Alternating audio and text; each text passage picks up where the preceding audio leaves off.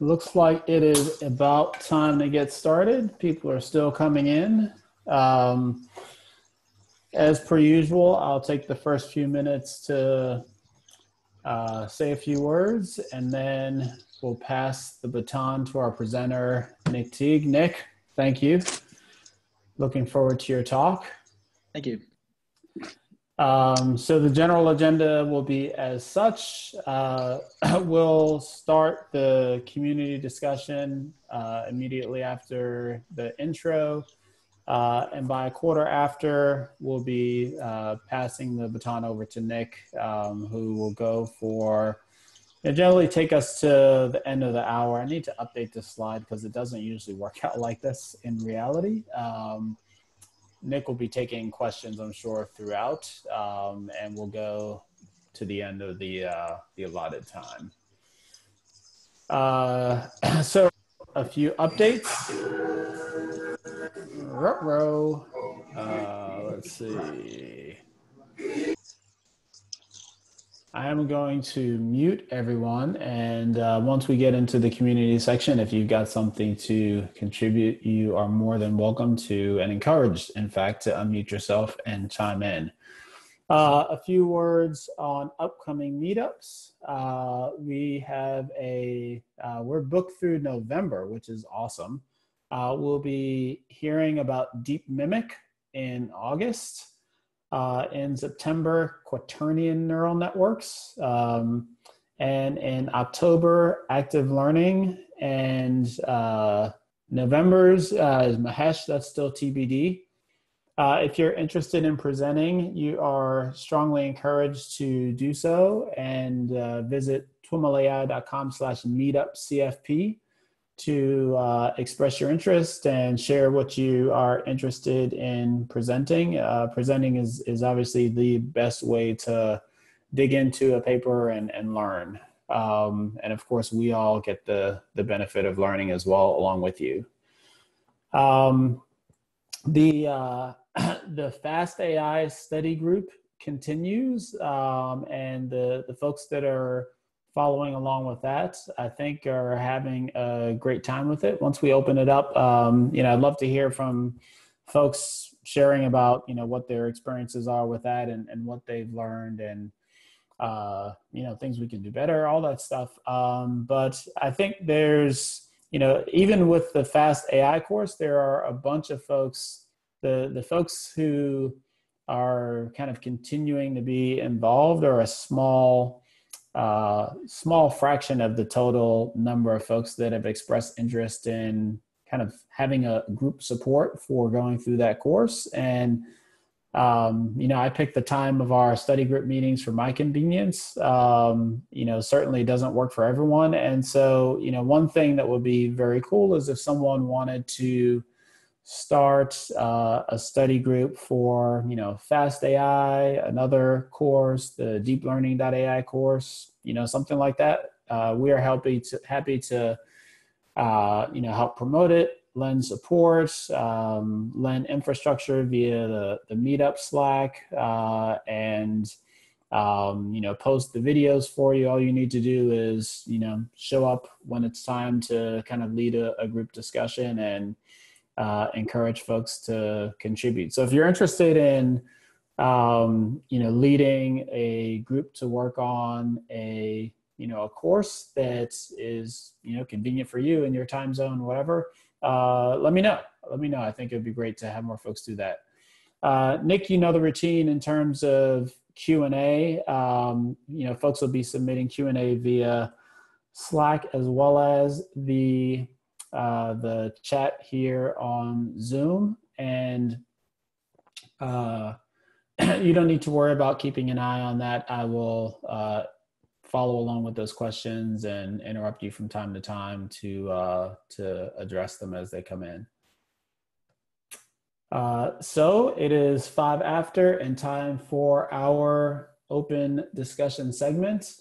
As usual, kind of fair game topics here are, any of the things I just mentioned, questions and comments about recent podcasts, topics or guests that you'd like to hear from, certainly we'd love to hear more about what you are working on or what's caught your interest in general in the research community or the industry over the past few weeks.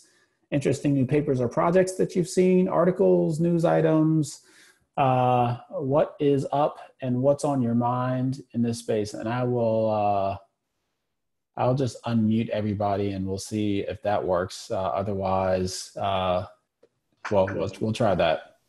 And I'll just play whack-a-mole for the background noise. All right, so who wants to go first? I'd be happy to go first, Sam. There's a really interesting paper that was published by the OpenAI blog about generative reversible generative model called the GLOW. It's like a flow-based, but it's a new type of generative model, and it actually looks pretty interesting. Nice. So I was just going to recommend check that out. So. There's another one on the OpenAI blog. I saw that, but I have not had a chance to take a look at it. There's also, is this the one you're talking about? Glow? Yeah. Yeah. Okay. Yeah, that caught my eye as well when I was looking forward to reading it. I haven't played with their toys yet. I guess I'm playing with their toy now. That's pretty spooky. It's an alternative to GANs and variational autoencoders, but it allows for like a training of the latent space and potentially customized generative per application. So it's kind of okay. Oh, that's neat. This image here is Dirk Kingma. I did an interview with Dirk as part of our OpenAI series, and he is, he was one of the co-authors on the original variational autoencoder paper. So interesting to see how that work is combining with GANs here. Awesome. Who else? What else have you come across? Anybody working on any interesting projects?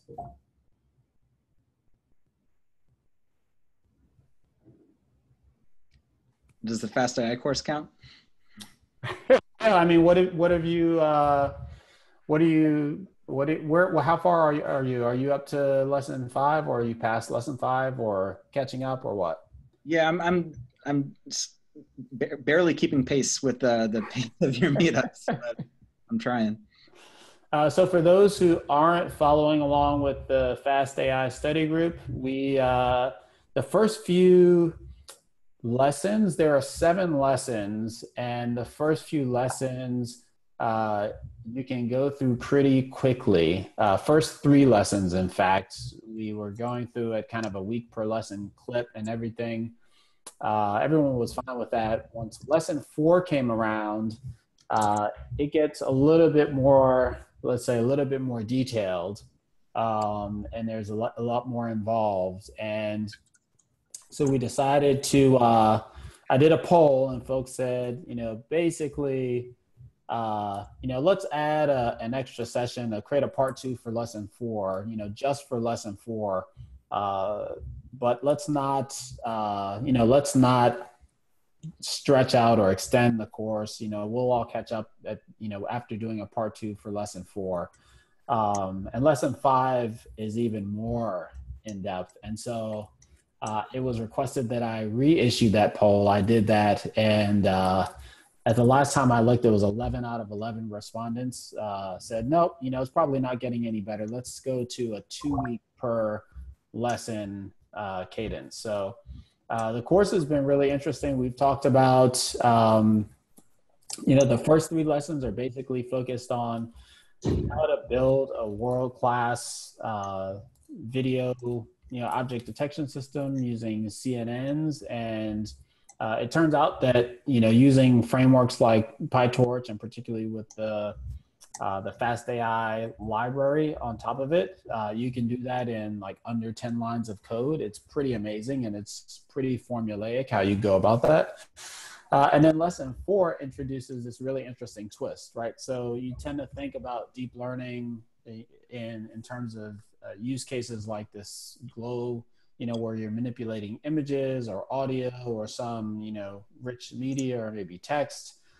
And lesson 4, a good part of lesson 4 is focused on, what they call tabular data, which, is also relational data or business data, and how you can use deep learning and what they call entity embeddings to build models around that kind of data, which apply to, more traditional business types of situations. So there's an example of, Pinterest, how Pinterest used to do related pins. Like, so you go to a Pinterest page, you pick up a pin, and they're trying to recommend you other things you might like. They used to do that basically by looking at the space of all the pins that other people who liked that pin liked.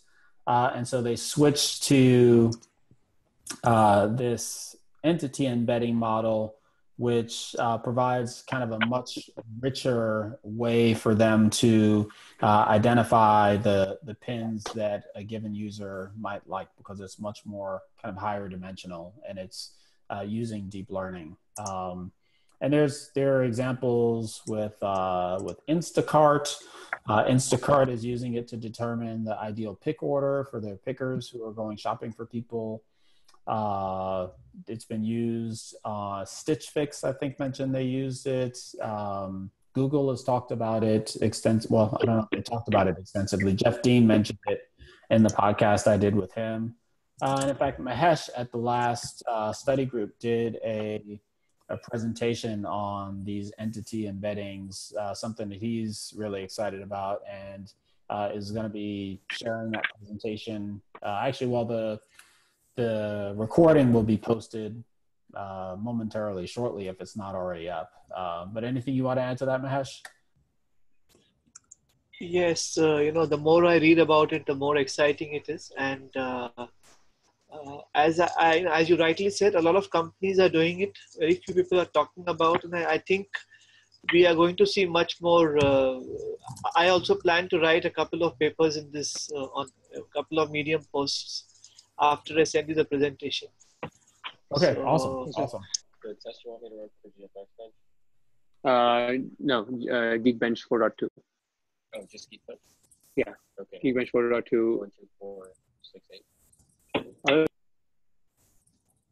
So I don't think that conversation was meant for us. If it was, you can unmute yourself again. But Pete mentioned that he got started this week through the first 2 videos playing with the dog breed model and the Planet Amazon models. Pretty awesome. It is definitely true. And for everyone who, hasn't started or has started, but, got slowed down, like, stick with it and, reach out to the group for support. The folks on Slack have been super supportive and helpful in helping folks out. Kai, who's been very active in the Slack group and in the meetup, has developed some documentation for the Fast.ai library itself. Very good stuff. All right, cool. Well, Nick, I think it is time for me to turn over the screen to you. Everyone, Nick has volunteered to talk to us about quantum machine learning today, a paper by Jacob Biamonte and others. And Nick, take it away. Okay, I'll share my screen.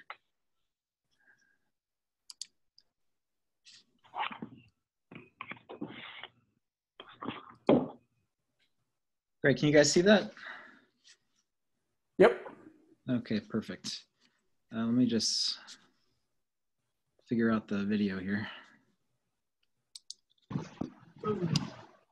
Okay, I'll go ahead and jump right on in. So the topic of this discussion is going to be around the intersection of 2 emerging fields, quantum computing and machine learning. It's going to be a 2-part talk. I'm going to cover a lot of ground pretty quickly. Obviously, you're welcome to ask questions at any time. I will have slots for questions at the midpoint and at the conclusion. So the preference is you can hold till then, but obviously you're welcome to ask questions at any time. Just a quick introduction. My name is Nicholas Teauge. I'm a professional in the renewable energy industry. I have a background in marketing, engineering, and procurement. And then that's my day job. And for fun, I write on Medium, essays, address of emerging technologies, as well as some creative writing. Okay, so part one of this talk is an adaptation of a blog post that I published in 2016, which is basically kind of an overview of some of the fundamentals of quantum computing. And the goal is that through this discussion, you'll have a better idea of what it means when people talk about quantum computing, just kind of the fundamental concepts. I'm going to take it for granted that you have, in the interest of time, that you guys have some familiarity with some of the fundamentals of quantum dynamics. I'm going to use concepts like, I mean, obviously it's not a simple subject, but I'm going to use concepts like superposition, interference, entanglement, and measurement, and those are going to come up. And so, you know, I'll point you to some reference literature if you'd like to learn more. And obviously I'll be here to answer questions as well. So I'll start with kind of a highlight of an important figure in the industry. Obviously a well-known physicist by the name of Richard Feynman. He was a physicist first, but he was also fairly well-rounded. He was infamous for picking locks at the Manhattan Project. He was an accomplished bongo drummer, a visual artist, as well as a writer of many popular books, ranging from autobiographical personal anecdotes to more technical matters like physics and computation. Some of his books that I'd recommend, the first one I read was QED, which is a very accessible treatment of quantum electrodynamics, which is a good introduction to some of the considerations of quantum theory. And then from a computation standpoint, his lectures on computation, which was a class he conducted at Caltech, has been assembled into a book, and it's a great introduction to computer science. And then there's also an excellent companion book, which addresses some of the frontiers of computing and is very relevant to the subject matter. So I've heard it said in a paper by the physicist Murray Gell-Mann that Feynman's biggest contribution was discovering how to sum quantum histories using the path integral method. And he's obviously very well known for visualizing subatomic particle interactions in Feynman diagrams, which he painted on the side of his van. So, you know, these are just a few of the things that he's known for. He had a lot of contributions. And with respect to quantum computing, his kind of call to action was a talk in 1981, which brought a lot of attention to the field. And it was a talk called Simulating Physics with Computers, where he basically asked for researchers to investigate ways to incorporate systems with quantum behaviors to improve our ability to simulate natural systems that are outside the reach of classical computers. So when we talk about classical computers and quantum computers, the most typical way that they're introduced is based on kind of the fundamental building block of computation, which is the bit versus the quantum qubit. And in classical computing, our paradigms of digital computing have all basically been different realizations of systems that can achieve some binary state, which is, you know, represented by 0 or 1, which are then form a computation via progression through a series of logic gates. And the logic gates basically take an input of 0s and 1s, and then based on the type of gate applied, apply a defined output of 0s and 1s. And with a sufficient set of gates, it's possible to reproduce any digital circuit, which gives you computational equivalence to a Turing machine or universal computing. And you know, some of the different paradigms of digital computing have been things like electromechanical systems, vacuum tubes, relays, transistors, and then our current generation are integrated circuits. So with quantum computing, it's actually going to be an entirely new paradigm outside of the paradigms of digital computing, such that the basic building blocks of computation, instead of bits, will be quantum bits or qubits, which take advantage of quantum superposition between the two states 0 and 1, that is up until the point that you measure the state, and then the act of measurement causes that superposition to collapse and you end up with a classical state. So what does it we mean when we talk about a superposition of a qubit between the post-measurement states of 0 or 1? This slide is kind of inspired by some of the lectures of Scott Aronson. And basically, a naive way to think about this might be to say that there exists some probability of a measurement generating a 0 or a 1 for a particle in superposition, such that we could describe it as the state of the superposition is the sum of the probability of a measurement generating a 0 plus 1 minus that probability, which would then sum to unity. And it turns out this is insufficient to describe the full range of behaviors that are illustrated and that are realized in quantum superposition. So if we wanted to get more creative, we could allow for those classical probabilities to have positive and negative values. And then we could, subject to the constraint that the probability of a measurement generating a 0 squared plus the probability of a measurement generating a 1 squared sums to 1, which you could visualize on a point of the exterior of a circle.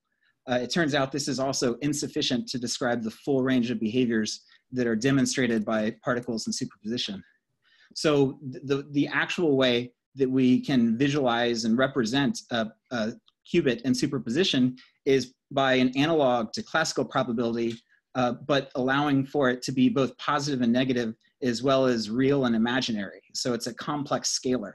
And if you subject that to the constraint that that quantum version of probability, the absolute value squared of a measurement generating a 0 and a measurement generating a 1 sums to unity, and that gives you the correct way to describe a qubit in superposition.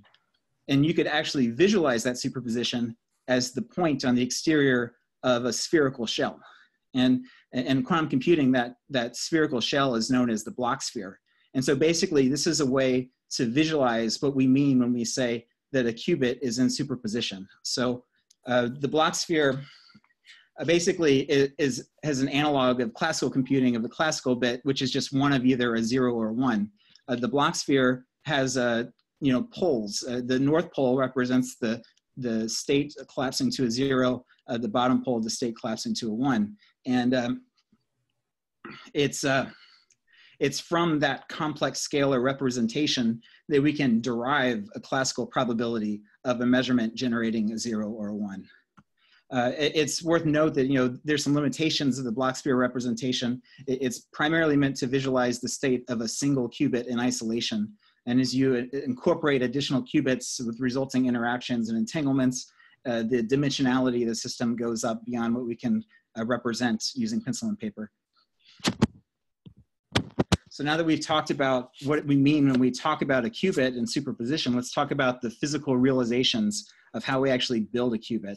And I'm not going to spend a lot of time on this, but I just want to highlight that there's several competing architectures that are being investigated and researched for commercial application. And basically, each one of these architectures is just some system that has quantum properties which can be measured, manipulated, and controlled. And some examples include the quantum superposition of an ion spin, of an electron spin, a photon polarization, the superposition of a magnetic flux, and basically things like that. And they're not all equivalent. Some of them have the potential for more scalability. You can incorporate working systems with more of them with current technology. And is also, some of them are more robust to errors and decoherence, and then some of them have different potential gate architectures. I'm going to highlight one particular architecture because it's going to come up more when we get to the quantum machine learning considerations. That is an architecture that makes use of the flux qubit, which is the quantum superposition of a magnetic spin. And with that, we can have what we call adiabatic computing. Some of the physical practical considerations include that it requires refrigeration to near absolute zero for superconducting purposes, as well as heavy shielding from electromagnetic interference. So the first ones to market with this type of computer is a company called D-Wave. And their current generation has 2,000 qubits. And from what I understand, their next generation will be upwards of 5,000 working qubits. However, something unique to this architecture is that it lacks a sufficient gate set for universal quantum computing. So the adiabatic computing architecture is a special purpose machine, which key application being quantum annealing, which is a kind of optimization algorithm. So we in machine learning are obviously very familiar with optimization algorithms, generally backpropagation. And obviously the goal, if we have some fitness landscape, which could be a set of weightings for a neural network, for instance, the goal is to find the low point in some fitness landscape. Here is a 3D one for visualization purposes. Obviously, these can be much higher dimensionality than just 3D. And then as far as quantum annealing is concerned, there's a classical computing version, which is an analog called simulated annealing, which is realized by exploring that state space using randomized perturbations or thermal jumps, which are gradually stepped down in intensity. So the quantum computing equivalent is what is realized with adiabatic computers, and it's called quantum annealing. And in addition to the thermal jumps for exploring the state space, it also makes use of the superposition for what's called quantum tunneling between points. Now, if we want to explore applications beyond quantum annealing, we'll need a universal quantum gate set. And so let's just quickly talk about what we mean when we talk about a quantum gate. Now, obviously, a gate in classical computing takes an input of zeros and ones and forms an output of zeros and ones. The superposition of the qubit as a state is a little more complex.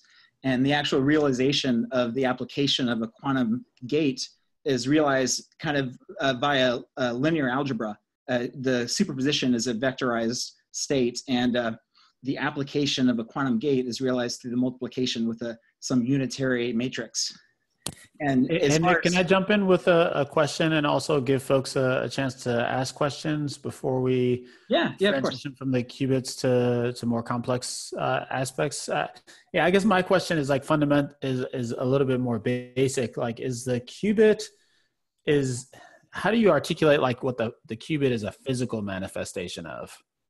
Sure. So, there's different architectures that are competing for adoption, and basically each one of these is some system, generally, at the atomic scale or so, that has some quantum properties, and it's a system that we can.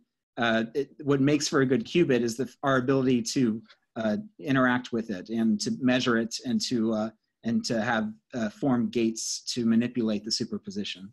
Okay, so a qubit it doesn't correspond to a specific single thing. It's it can be implemented in several different ways. It's just some where we've isolated some kind of quantum property that is probabilistic in nature. Like, some electron where we kind of know where it is probabilistically or something like that? Well, the analog in classical computing is a bit, which can be realized either in an integrated circuit or as a transistor, which has a 0 and a 1 state. So all this is think of it as just kind of a quantum transistor that it allows for, once you measure the state, it collapses that superposition and it realizes some classical state of 0 or 1, but prior to measurement, it's in a quantum superposition. Okay. Any other questions? Either via voice or chat or Slack meetup channel? All right, cool. So we were talking about quantum gates and the application of the gates realized, basically the way to picture the application of the gate on a single qubit is we talked about the block sphere representation, which is a way to visualize the superposition. And so as you apply a single qubit gate, what you're doing is taking that superposition, which is represented as the point on the exterior of a spherical shell, and rotating it around one of the axes. And so that's for a single qubit. And then obviously as we incorporate multi-qubit gates, the interactions and entanglements become a little more complex. And it's through the application of these quantum gates that we can implement our quantum algorithms and realize entanglement and things like that. So we have sufficient vocabulary now to talk about the quantum model of computation. And I have here just a representative circuit diagram. And these are read from left to right. Basically, the left side of the diagram represents an input of qubits prepared to some classical state. In this case, we prepare the qubits as all these. And then the application of the gates are a series of unitary matrix transformations on the vectorized superposition, which generate interactions and entanglements between the qubits. And then it's the right side of this diagram, the dials here represent the act of measuring the state of the qubit. And through the act of the measurement, the superposition of the qubits collapse. And so we lose some information in the act of measurement. As a result, the actual output of a quantum algorithm isn't going to give you an answer with 100% certainty. It's going to follow a probability distribution. And so there's a requirement for some repetition of the steps of calculation until you reach satisfactory probable certainty. So I'm just going to highlight a few examples of quantum algorithms just to give you a flavor of the type of the most fundamental. These will come up a lot in the literature, so that if you're reading more about, I'm sure you'll come across these. One of the earliest algorithms to be discovered was called Shor's factoring algorithm. And this is an application of factoring numbers, which obviously has applications in cryptography. And just, I'm not going to explain, obviously, the workings of the algorithm, but just to give you a flavor of how it goes about doing that, it makes use of a quantum version of the Fourier transform, which enables phase estimation, which is used in the factoring operation. So that particular algorithm allows for an exponential speed up versus classical computers. Problems that would take classical computer some amount of time can be exponentially sped up using quantum resources. Another example is a Grover search algorithm, which is a type of database search application. And I want to be careful how I describe this because Scott Aronson is known to hammer home the point that quantum computers don't just work by putting everything in a superposition and picking the right one, but there's a kind of amplitude amplification of the state space such that as you have your database put into a superposition, the algorithm works to reinforce the solution and then cause the other portions of the database to interfere with each other.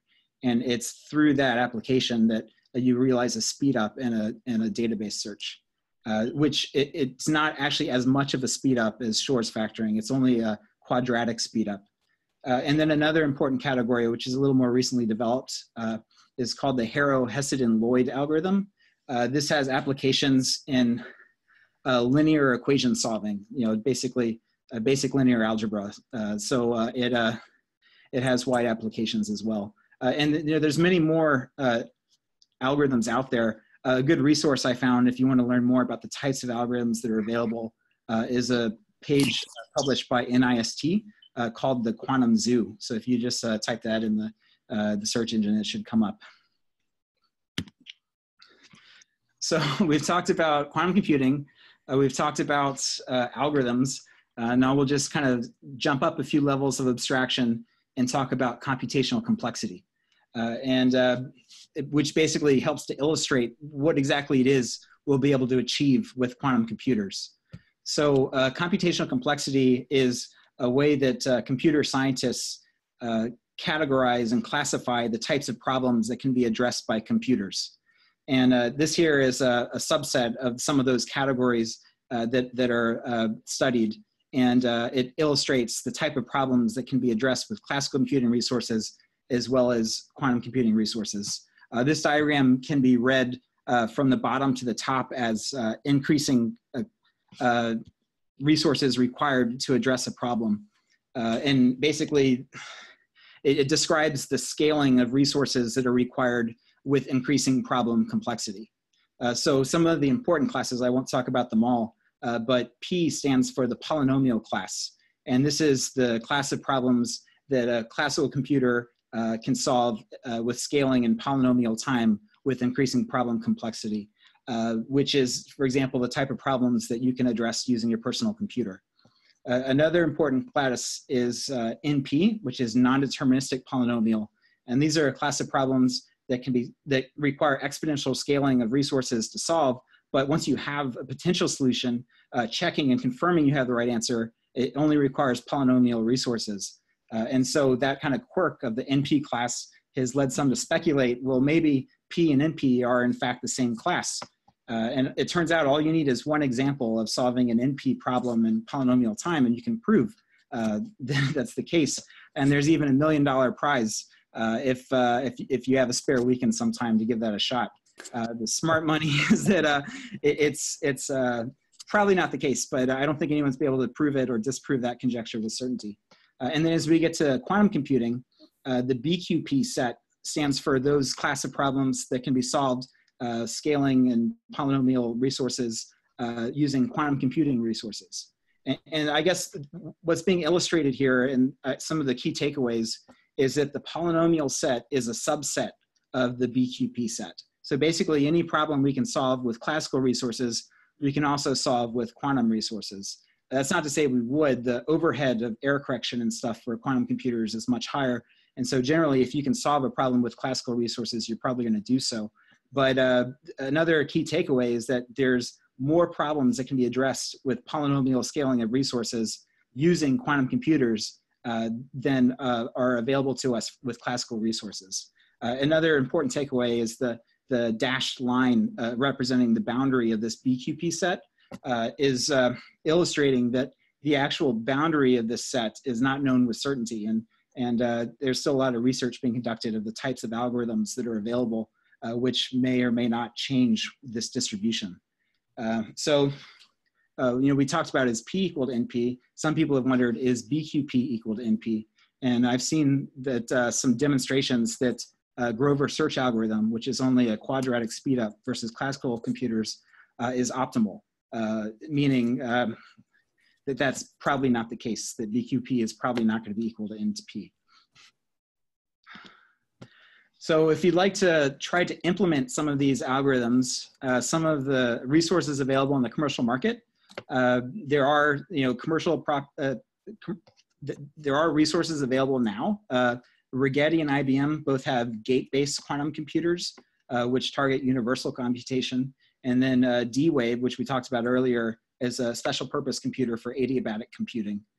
And they each have their own API and cloud service, as well as lots of educational materials. So that's good resources to learn more.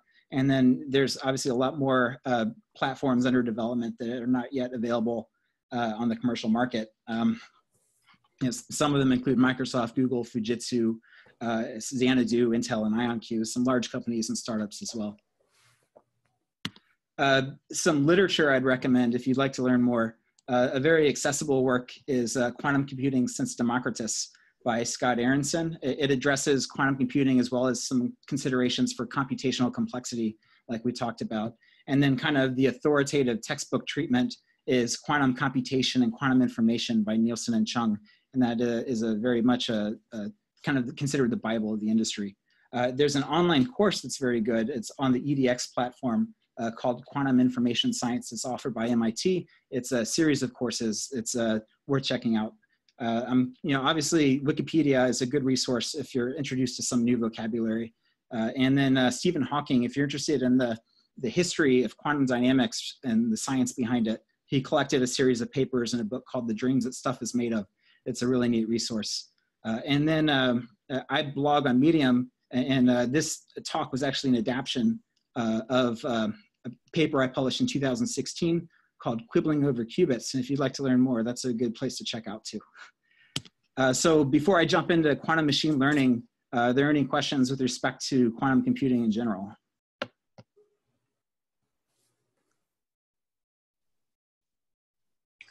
Just an observation, this seems to be a difficult area to learn. So am I right?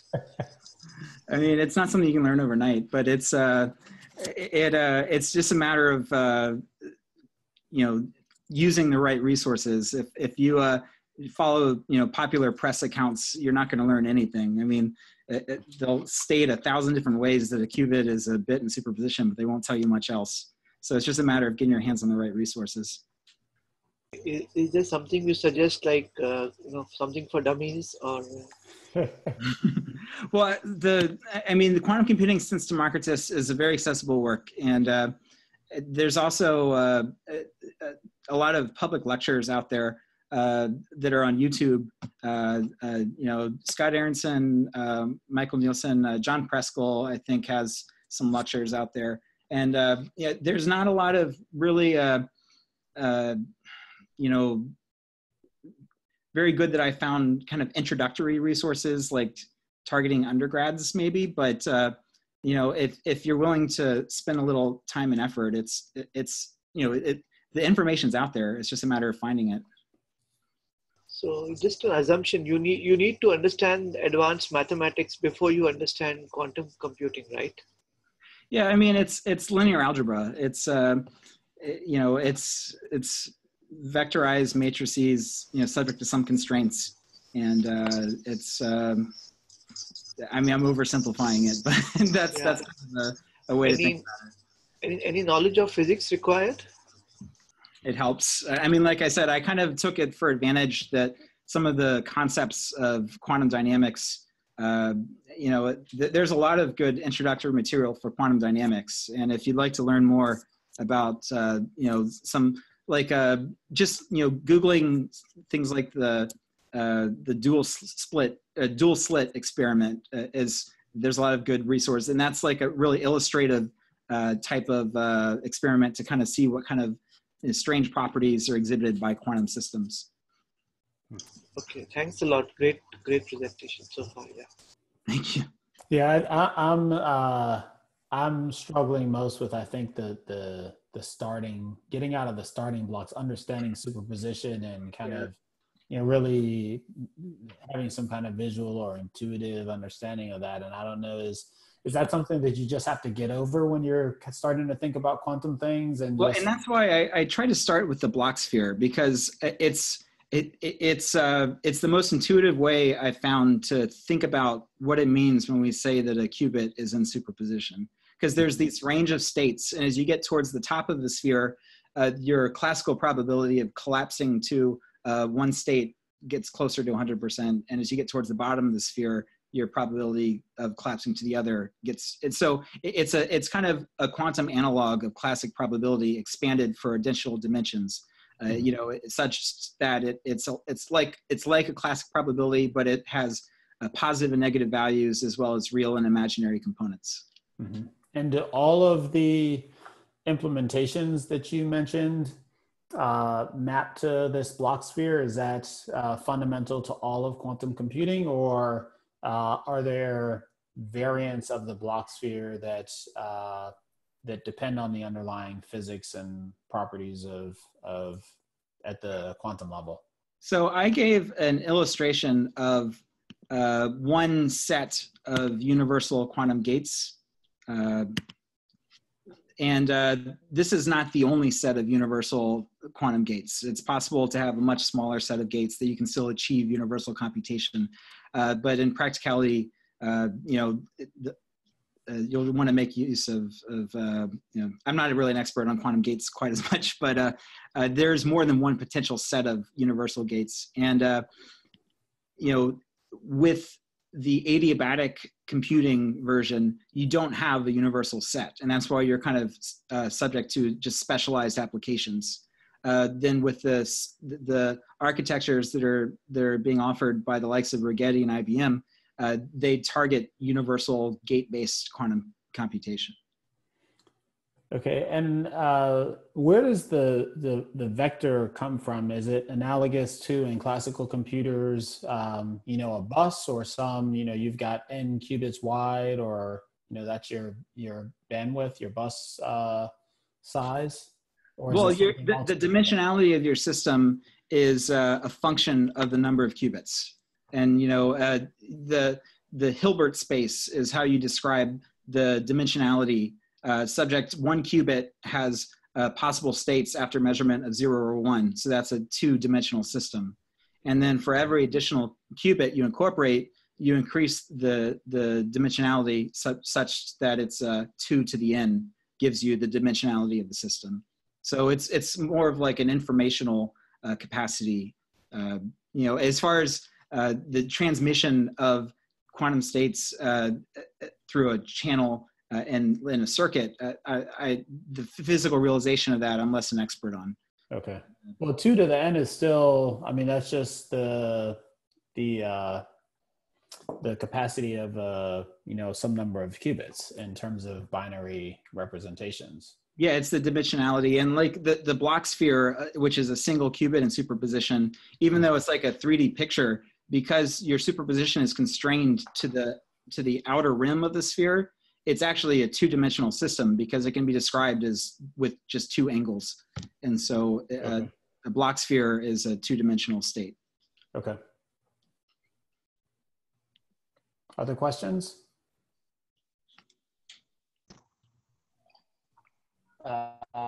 Yeah, how do these qubits interact with each other? I mean, it's the different architectures have different tools for gate application. The actual physical manifestations, I'm less of an expert on. Okay.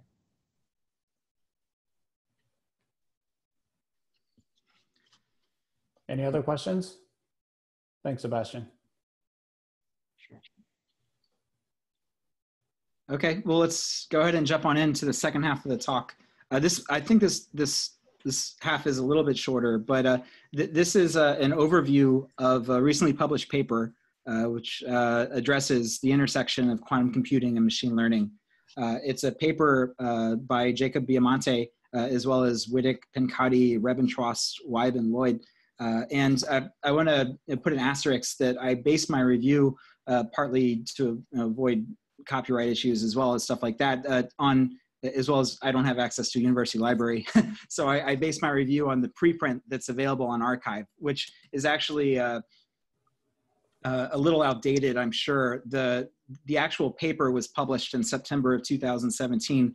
It's a rapidly progressing field. I definitely highly recommend, if you have professional interests, to check out the published version that was in the Nature journal. That being said, I'm going to include in my slides numbering for citations.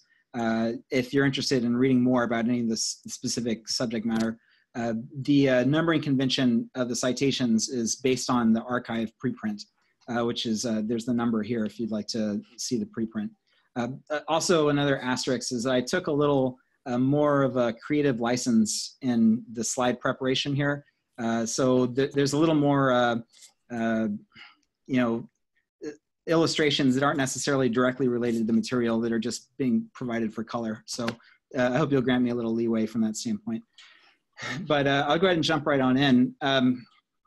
The paper is meant to address the intersections of quantum computing and machine learning. And so one of the key points of the paper is that that interface of quantum computing and machine learning actually goes in both directions. And that using classical machine learning resources, it helps us to understand and control quantum systems. And then parallel, using quantum computational devices, it gives us the ability to enhance the performance of machine learning algorithms for problems beyond the reach of classical computing. So this is a really cool Venn diagram that's included in the preprint that I don't think made it into the final published version. I'm not going to spend a lot of time on it. I just wanted to call out that it's a really neat visualization. And the idea is that the categories on the left represent categories of machine learning. The right represents quantum information processing. And then the intersection of quantum machine learning is the subject matter addressed by this paper. I'm not going to cover the entirety of the paper. It's definitely more than this time slot would allow. I'm just going to offer some highlights. So some of this, if you'd like to learn more, I'd suggest checking out the paper. What I will cover is I'll just offer a quick flavor of classical machine learning methods being applied to quantum systems. I'll talk about using quantum computing devices to enhance our machine learning algorithms. And then I'll also talk about some of the frontiers in quantum machine learning as addressed by the paper. So first we'll talk about using classical machine learning and quantum systems. And I'll just provide one example just to give you a flavor. So when a researcher is studying a quantum system, it's generally in a lab environment, and the goal is to design, develop, benchmark, and control that quantum system. And quantum computers is the example we'll focus on. And just as a reminder, I'm not sure if I really addressed this with sufficiency in the first half, is that the whole idea of quantum computers is that once we've reached sufficient scale and implementation, we'll be able to achieve quantum supremacy, which is basically the fact that we'll allow for exponential speed up versus classical computers in select applications. So as far as using classical machine learning methods and to develop quantum computers, one of the key areas is in the design of quantum gates. You know, we talked about the gate implementations in the first half of the talk, and it turns out that the actual physical realization of these gates is a challenge for quantum computers. And it's being supported with the use of supervised learning techniques as well as reinforcement learning techniques. So, you know, that's an example of of classical machine learning algorithms improving our quantum systems. So now we'll talk about quantum enhanced machine learning. And this is obviously the meat of the paper and I guess the purpose of the meetup. So the paper addresses two ways that quantum mechanics can enhance machine learning. One is that quantum computers can perform machine learning algorithms, problems that are outside the reach of classical computers. And the paper gives examples in big data techniques. It gives examples in adiabatic optimization, as well as examples in Gibbs sampling. And I'll talk about each of these going forward. The paper also addresses some other things that I'm not going to address, but I just want to call out that it's in the paper. It mentions that some of the techniques developed in evaluating quantum systems can improve machine learning algorithms. And it talks about tensor networks and renormalization techniques and Bayesian networks. So those are, if you'd like to learn more, those are in the paper. And it's just an interesting tidbit that some additional avenues of using quantum techniques can enhance our machine learning. So for the example of applying quantum computing resources to big data problems, the paper offers two ways to realize quantum speedups in the performance of big data problems. One is with respect to query complexity. Basically, we talked about earlier the Grover search algorithm, which is a way to provide a quadratic speedup for some database search application. And through the application of Grover search algorithm, the number of algorithmic queries to an information storage medium can be reduced. And then another way that big data speedups can be realized is through gate complexity, such that the number of elementary gates to obtain your results, and that's realized via a type of quantum technique for finding matrix eigenvalues. That's not to say that the application of big data with quantum computers is simple. It turns out the key challenge is that before we can perform a quantum computation on some set of big data, we actually have to load the quantum, the state into the quantum computer. And this is actually what can dominate the cost of the algorithm. And so the paper offers two ways this can be addressed. One is using a pre-trained generative model. And then it also talks about loading the data into a low-depth circuit for accessing the data using quantum RAM, QRAM. And you know, there's a citation there if you'd like to learn more. So we've talked about big data. Let's now talk about the special purpose application of adiabatic optimization, which we talked about in the first half of the talk. So adiabatic optimization, also known as quantum annealing, is basically a way to address a constrained optimization problem.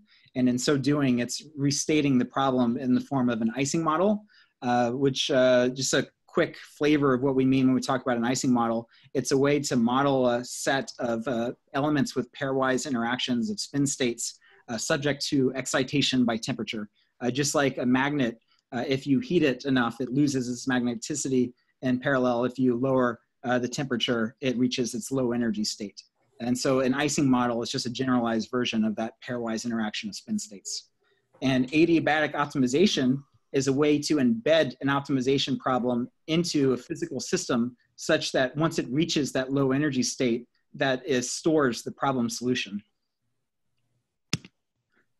And the operation of adiabatic optimization is realized in two ways, via thermal fluctuations, as well as by quantum tunneling, which takes advantage of the superposition and state space of the fitness landscape.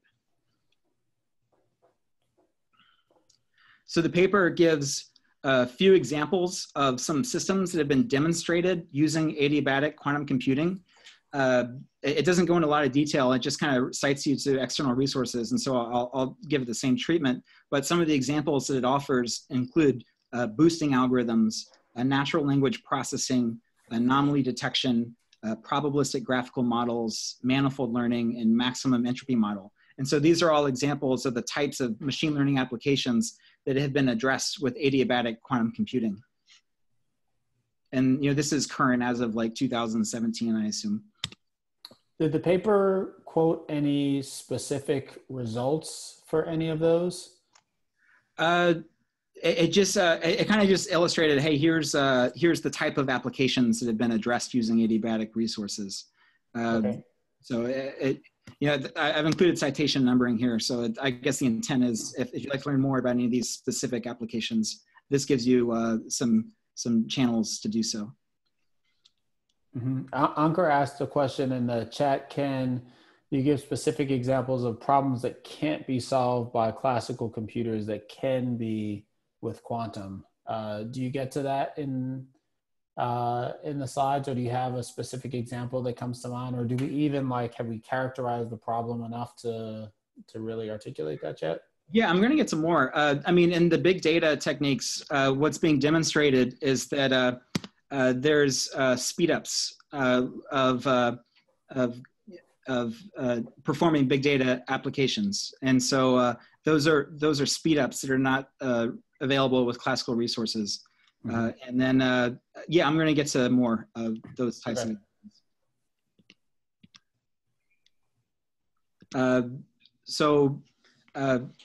we talked about, where we left off, we were talking about adiabatic computing and applications in machine learning. And so I'll just talk further about this adiabatic quantum annealing operation. And one important point is that in theory, quantum annealers should provide a global minimum of your fitness landscape. And in theory, the output would be a global optimum. In practice, there's a number of implementation issues that deviate from the theory. And so in reality, after you perform your adiabatic optimization, you end up with energy levels that follow Gibbs distribution, which is a type of probability distribution.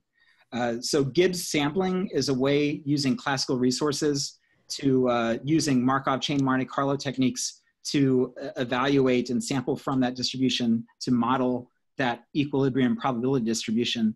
And then it turns out there's also a quantum equivalent of that sampling technique called quantum Gibbs sampling. And through that, it's possible to evaluate Gibbs distribution.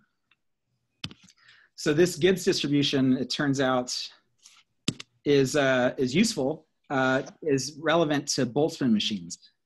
And just a quick rehash, Boltzmann machines is a type of neural network architecture that instead of using a deterministic activation function, like logistic or ReLU, for instance, the activation functions are stochastic units, such that if you have an output of a neuron, it won't be a defined value, it'll be subject to some probability distribution.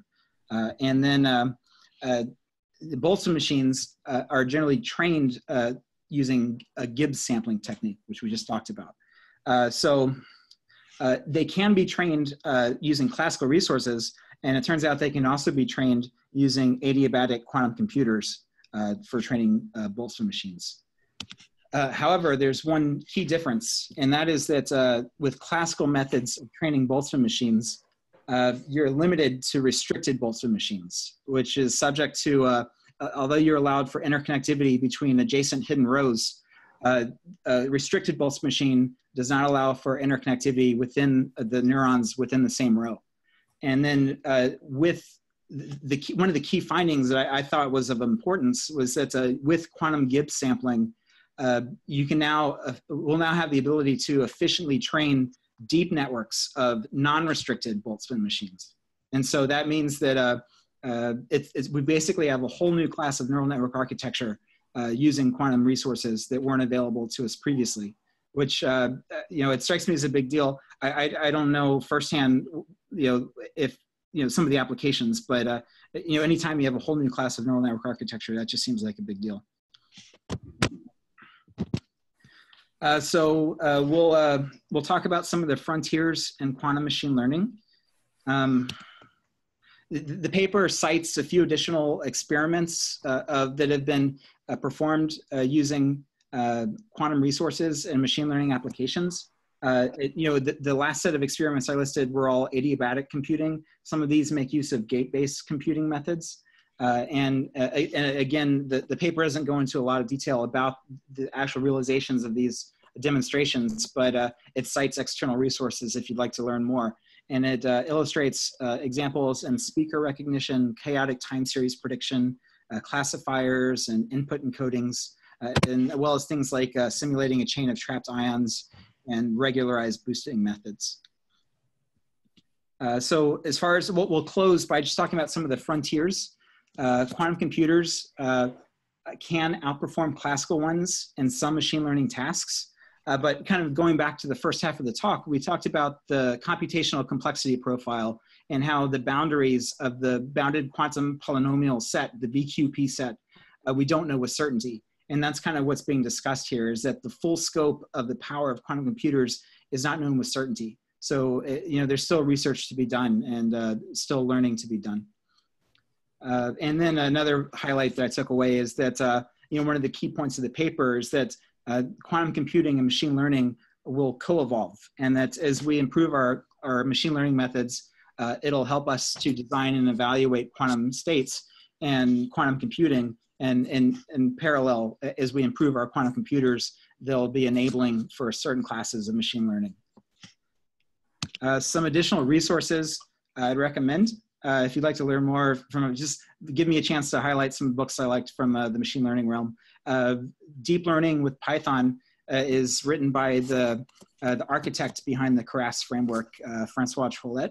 And it's a very accessible work that balances kind of considerations for beginners as well as some considerations for researchers. And so it's a balanced work, and it's well done.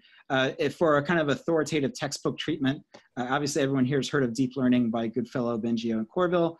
It's still state of the art for the most part.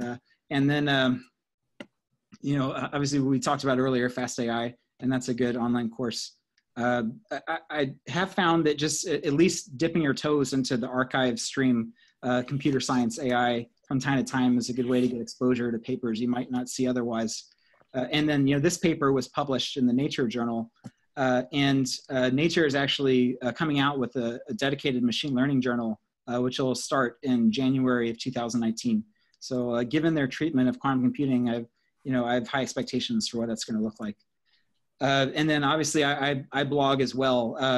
I've done a lot of writing on machine learning. The first kind of dedicated address of the topic was a post called From the Diaries of John Henry.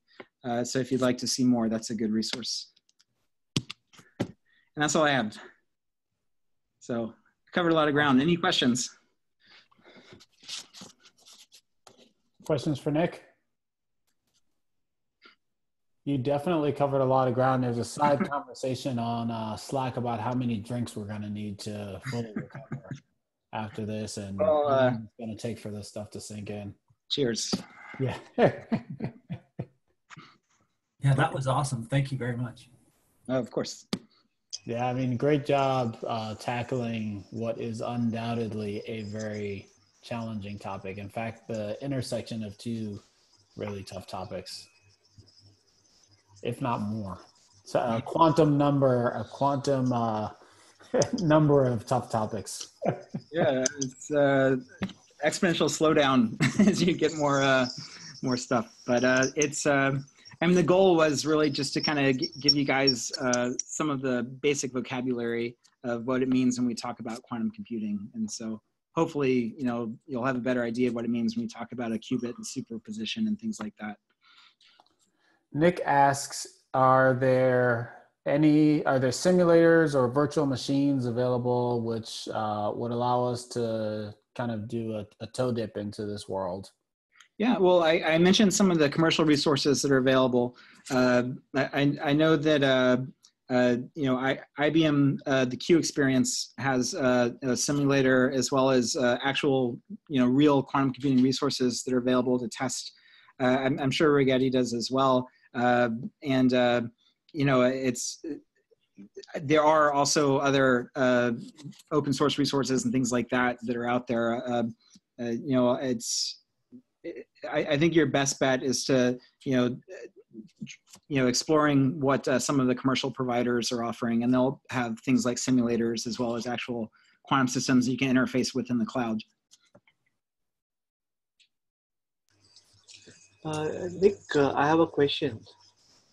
Similar to how Google has, they have their TPU, I think tensor processing unit. Are people looking at developing these things on chips, so that, because what I can see is this is really a completely new physical architecture.